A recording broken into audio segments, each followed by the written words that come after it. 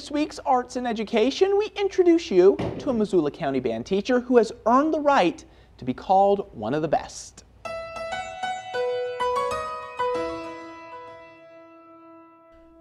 Each year, School Band and Orchestra magazine comes out with a report titled 50 Directors Who Make a Difference.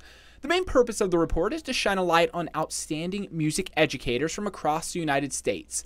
And this year, Randy Schechner of Missoula made the list. It was a huge honor. I found out kind of by chance. One of my old students got in touch with me and let me know that I had been nominated, and they received word that I had been selected as a Montana representative. And so it was quite an honor to be able to represent both Missoula and Montana for that. Randy started his teaching career in Arlee 13 years ago. Then from there he moved to Missoula, where he's been teaching ever since.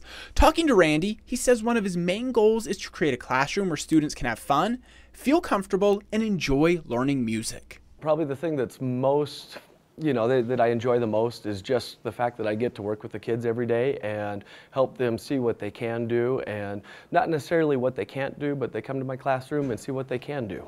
As so many great educators do, Randy uses his time in the classroom to not only teach music, but also teach life skills as well. When I first started teaching, I thought, I'm going to get out there and I'm going to create professional musicians. They're going to go off and do that. And then I realized 99% of them aren't going to do that. And so I use my classroom and learning an instrument as a vehicle to teach them just, different lessons in life. Hard work, dedication, persistence, teamwork, things like that.